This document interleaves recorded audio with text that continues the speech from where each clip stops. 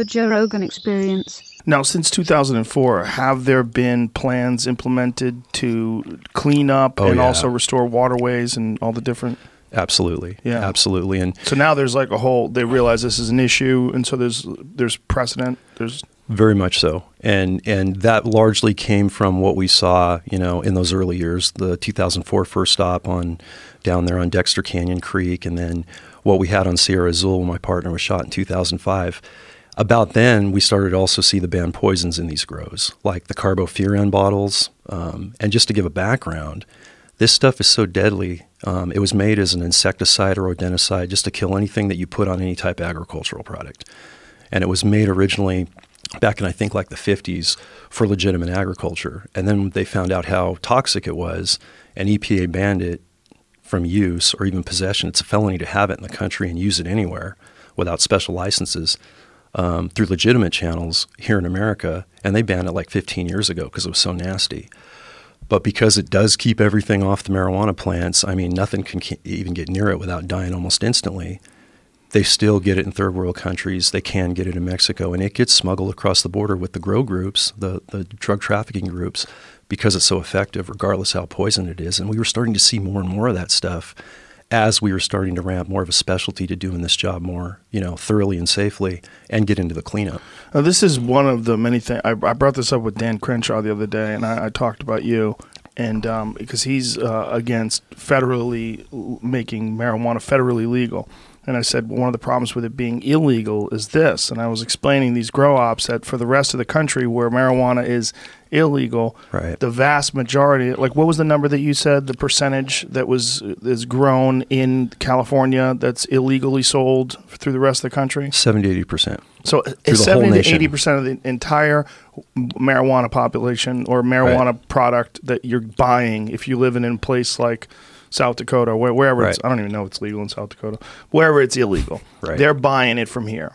Exactly. And it's because, one of the reasons is because our state laws say that, well, first of all, we're close to Mexico, so the cartel members can come up really quickly. Right. And then the other problem is that our state laws, when we made marijuana legal recreationally here, we severely lowered the penalty for an illegal grow op. It became a misdemeanor, correct? That was the thing, when we started the department's special team, the Spec Ops marijuana enforcement team that Hidmore goes into.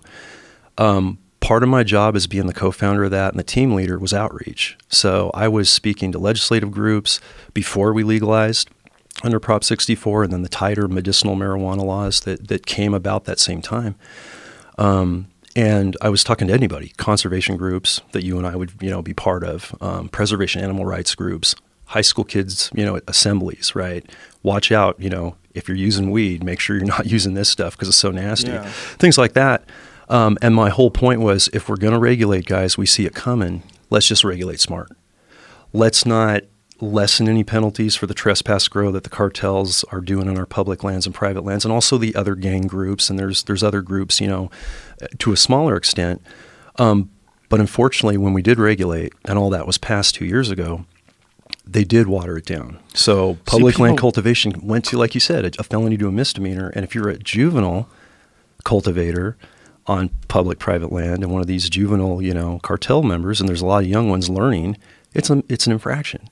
And that took a lot of emphasis away from that part of the problem and left us out there basically alone with a couple other agencies to fight it. Well, for the average person, that would sound, before you knew about the cartel grows, that would sound like a good idea. Well, hey, if marijuana is legal, what's the problem? What's the big deal? Exactly. Yeah. Then the other problem is these people that are buying this marijuana in the rest of the country, it's highly likely that they're going to have some of that pesticide on it. Right.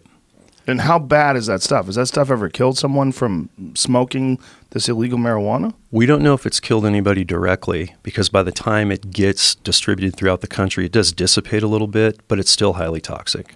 To put it in perspective, about 3 years ago, we had 2 federal officers back east, not even in California, in a public land grow that had all that toxic on it. So they have cartel grows out there? They do. They do. They on actually, the East Coast. We have them in about 25 to 27 other states to a much lesser extent. And something we need to look at is California I mean, we're one of only 6 Mediterranean climates on the whole globe, so we are a great weed growing state, just like our wine industry, man. We got great weather for it, so we can grow outdoors and indoors. I mean, February to almost December, right?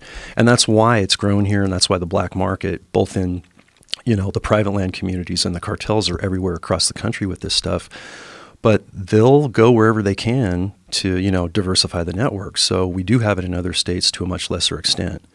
And then something we need to remember is even though about half the country has these grows in them to a lesser extent than California, these same groups are under the same enterprise that are doing human trafficking, doing gun running, you know, to fuel the fight down in Mexico, methamphetamine production, and now the new synthetic fentanyl that's just killing thousands, especially on the East Coast, are coming from these groups. So it's all one enterprise. And of course, we focus on the cannabis issue because that's what's affecting our wildlands and our waterways. It's right at the hub.